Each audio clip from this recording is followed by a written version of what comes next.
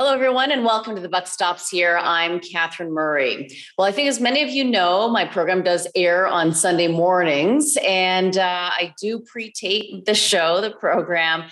Today is Thursday, April the 7th, and we will hear from our finance minister at 4 o'clock today about the 2022 budget. She will be delivering it at 4 o'clock today. It is expected to have three main themes: climate change, housing affordability, as well as defense. And there does seem to be a bit of cautious optimism surrounding the Canadian economy. At the same time, we are facing significant inflationary pressures, supply chain issues, and labor shortages, let alone, of course, the geopolitical tensions that we are all seeing day to day. To weigh in on the budget, the Canadian and global economies, the energy sector, and where we are all heading is Murray Mullen, the Mullen Group chairman and CEO. And of course, the Mullen Group provides trucking and logistics services in Canada and the United States, and is recognized as the largest provider of specialized transportation and related services to the oil and nat gas sector. Murray, welcome, and thank you so much for being with us. Great to be here, Catherine. Good to see you again. Thank you.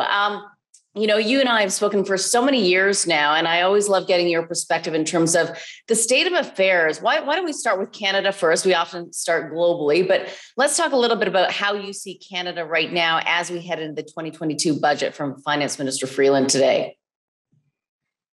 It's always difficult to be on a program out with when you have the finance minister on and try and be relevant with that, but I'll give you my best take on what I'm seeing right now and maybe our perspective of how we're looking at how things might change. First and foremost, I'd say, the economy is pretty strong, pretty robust. We all know that post-COVID that, there was a very quick rebound in the economic activity. And that was probably driven a lot by fiscal and monetary policy.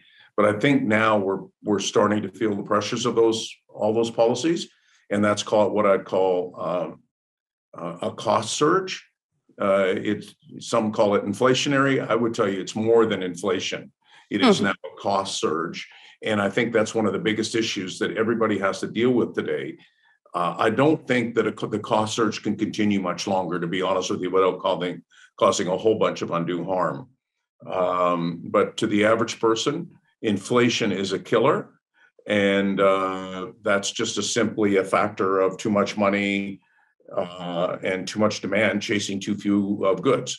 So that's what we got going on right now. The labor markets, as you just highlighted, are very, very tight.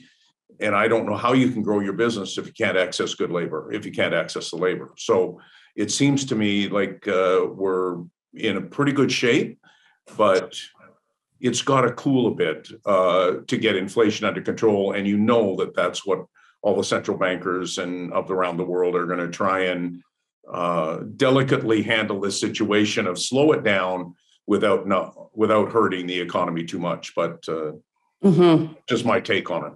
No, thank you. There's a lot to pick up on there. And certainly that's the challenge for central bankers around the world. And it's so interesting to see the Bank of Japan have much more of a stimulus focus still, and perhaps even a rate cut out of China. And at the same time, we've got the U.S. Federal Reserve tightening on a tightening path. We've got the BOC next week. As you say, it's not just inflation, it's cost surging. Yes. Describe what that means. What exactly are you seeing? Because I think a lot of people at home say, yeah, my costs are surging, but the data is telling me it's only, single digits. Yeah, so let's look at maybe the three surges that we see.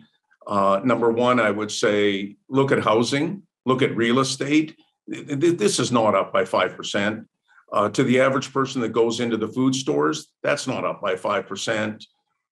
Fuel has doubled in 1 year. Price of crude oil, price of minerals, metals, everything has doubled virtually in a year, sometimes more than that. So this is not inflation. Inflation is in a tight range, and that's what they try and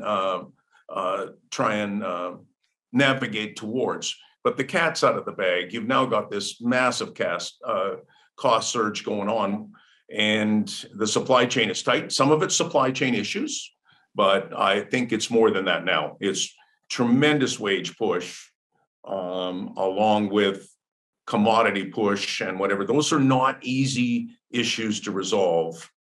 And I don't think you can do it through taxation. I think the only way is either we have to add supply into the system or you're going to have to reduce demand.